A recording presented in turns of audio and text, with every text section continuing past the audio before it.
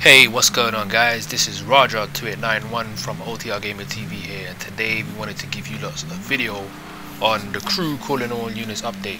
I'm going to try to give you as much information as I can. I know we've made previous videos on the crew, and if you haven't seen them, don't worry, I'll share them at the end of this video. Anyway, getting back to the topic. So apart from the new cars, what else is new in this DLC? Well, first of all, it has a brand new storyline which includes 12 cop missions. From what I understand, in these story missions you'll be contacted by Zoe. Your role is to take down a brand new gang.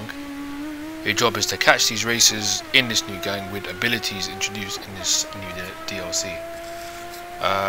Sounds simple, right? You just chase people, take them down.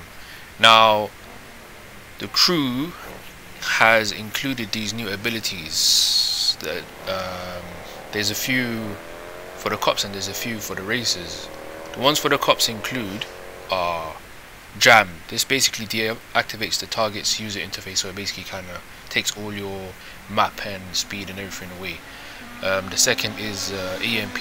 I'm sure you've seen this in some videos as well, that the EMP going off. Basically the EMP disables all the electronics of the people that you're chasing, so it'll basically take off your steering, your speed and everything.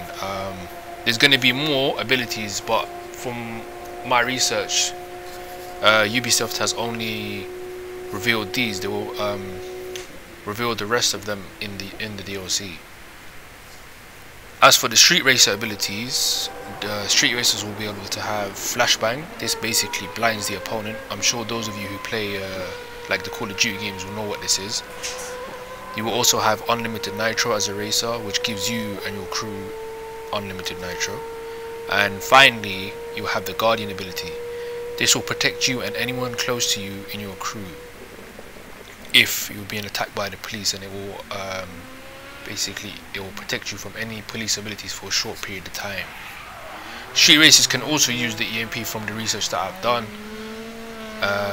It also another thing that I found out was that if you use your ability whilst your crew members or those who are helping you in the mission are close to you, they will also be affected by it. For example, my friend over there, Omar driving, if he was helping me in a mission and I had the ability of unlimited nitro, if he was close to me, he would also get that, and he'll also be able to use unlimited nitro.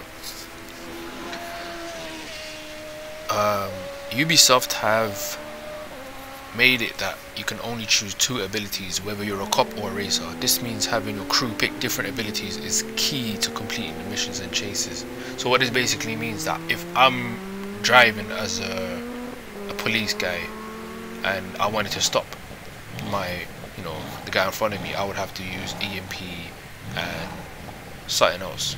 And Omar over there, if he was helping me pursue somebody, I'll tell him to choose a different ability. So basically everyone in your crew should have different abilities because it will help you out take down the opponent. That's my strategy anyway, but you'll only capped to 2 abilities whether you're a cop or a racer. Apart from the story, there will also be a new type of gameplay. Now this I think is interesting. This is where everyone in the crew can get involved, and basically there's going to be precious crates that include all kinds of rewards, and their position is renewed daily. That means that Ubisoft will be changing the positions of these special crates on a daily basis, which will, kind of makes it fresh and new for people who still play the crew. Every time a racer picks up a crate, a police chase is triggered, and both cops, AI, and players are alerted. So if you're driving around as a cop, you will see on your map, or you'll be alerted on your screen that so and so has taken a special crate, and your job is obviously to stop them before they deliver it or get to the delivery point. That means that a chase can either be a player versus everyone, which means everyone could be chasing him, or a player versus player. Either way, no racer will go unnoticed. Plus, any player, cop or racer can hop in the chase at any time. So the chance of, so example, if I was going to drive and I took the crate and I'm driving now, anybody, basically everyone else is my enemy. But then if my crew sees it, so say me, Omar and other people are the cops, and we see it, the race now becomes a player versus player. It's not just player versus anybody, it's a PvP lobby then. I think that's a good twist to the game, man. That's like, I think the crew really went in with that. I hope that's clear. Like, so for example, if you're racing and you're going for the crate, everyone will be alerted, right? So it could be you versus AI and everyone can get involved, or it could be player versus player where it's just like a mission. So you're driving with your crew, you get the thingy, and then the crew is alerted of cops. So then we enter the chase and we start chasing you. I think from reading up on all this extra missions, I think that Ubisoft is trying to tell us something. There'll be a new PvP race in the player versus player lobbies.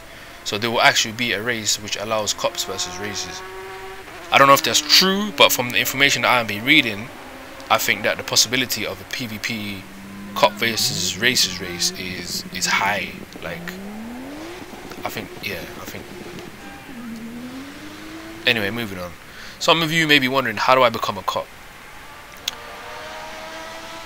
There will be a police spec, so that will mean you have to upgrade the performance of your cop car as you would with any other car. I think that's the most simplest way to explain it.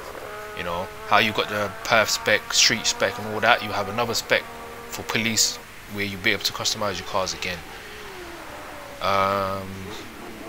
You guys have already seen the cars that will be included in the other videos. Again, I'll be including them at the end.